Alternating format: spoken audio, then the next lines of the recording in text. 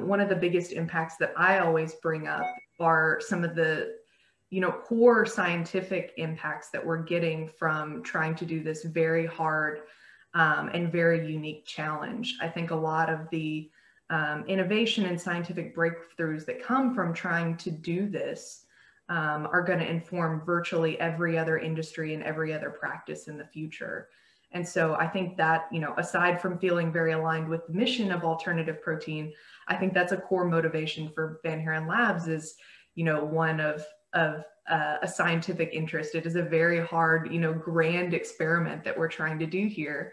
I think a lot of companies, when they're starting out, well, they say, find the lowest barrier to entry. What is the easiest version of your technology that you can do?